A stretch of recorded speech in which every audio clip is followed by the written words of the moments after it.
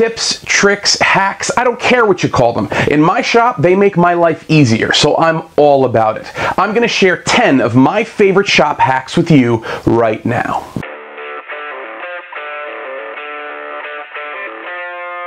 So my back is still a mess. I found out I have a large herniation at the L5-S1. I don't know what that means, but it hurts. So I thought in order to bring some value to you guys, I would share my shop hacks with you. Now, I have a ton of these, but we're gonna start with 10 of them for the day. I think that should be enough.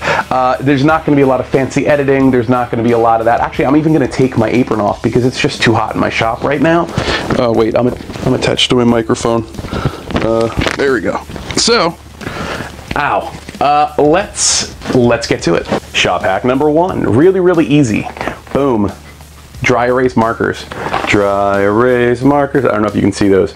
Best things ever. I use them all the time, all around the shop, taking notes, making measurements, figuring out what I want to show you guys. And kind of my favorite part is that when you're writing on paper, you have to go find an eraser, and it takes time to do that. And it's a little bit of time, but it's a little bit of time every time there's a mistake. With this, psh, wipe your hand, done, gone, keep going. It doesn't really interrupt the flow of thought, which is awesome. Shop hack number 2 is really simple as well, but if you haven't thought of it, it's going to be a little bit like, oh my god, a depth gauge for your drill bits. Now, if you need to go part way through a piece of wood and you don't know how far you have to stop, you use a piece of tape. Really easy. Check it out.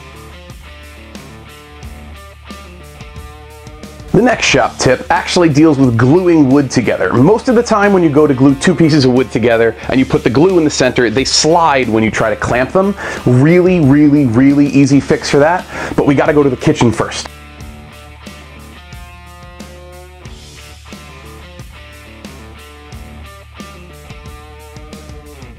Hugs. The answer is hugs.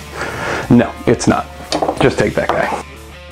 Salt. Yes, regular, stupid, iodized table salt. Using it makes just enough friction between the 2 pieces of wood and the glue that it doesn't go anywhere.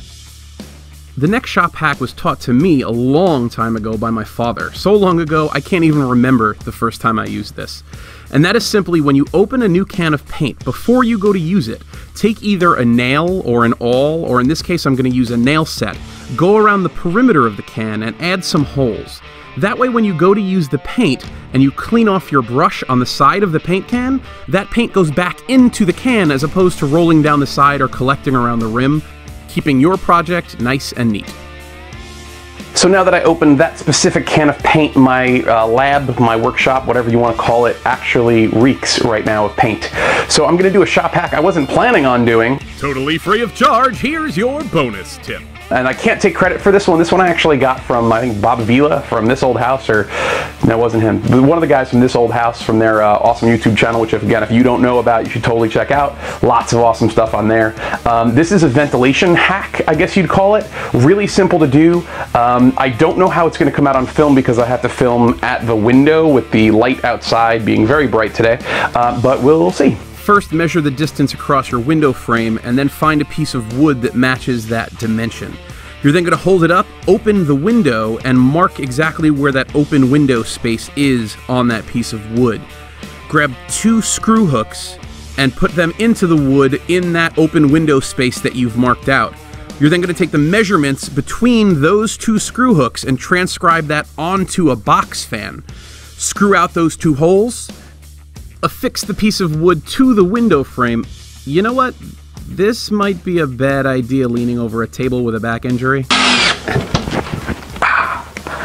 And that face told me that this video wouldn't be up on time this week. But let's continue. Sometime later. Then all you gotta do is hang the fan from those hooks, plug it in, and bada boom, ventilation. Often when you're hanging something on the wall, you need a free hand to hold whatever it is that you're putting up. So instead of having all the screws in your hands, you can put a magnet on your drill to hold all of those screws for you, and it works great.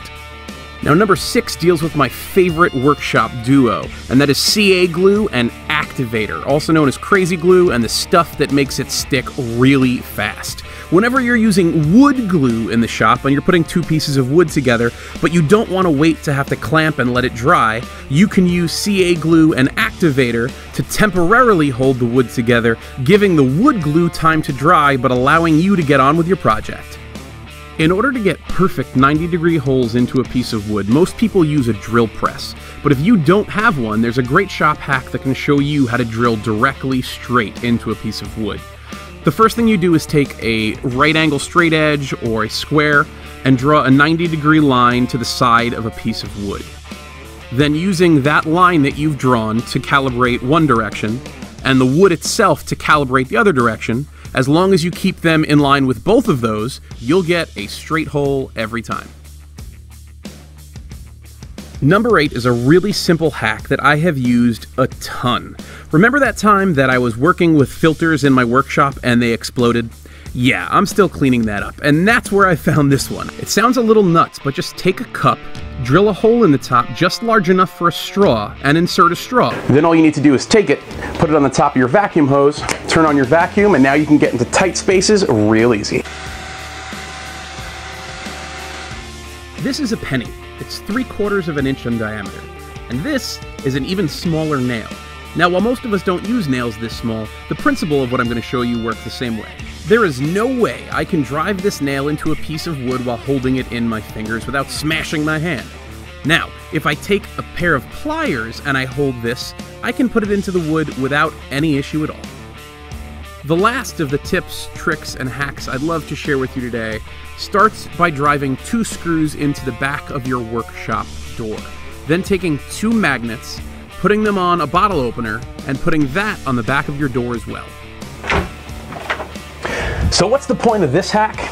Really easy. When you're done with all this work, it's time for soda. And you'll always know where your bottle opener is to open one. Do they even make soda in glass containers? No? Well, whatever. We'll see you guys next time, Wednesday, 4 o'clock. If you love this one, click subscribe and make sure to smash that little bell icon. That'll attach you to me, and anytime I upload something new to the internet, you will be made notified immediately. Take care.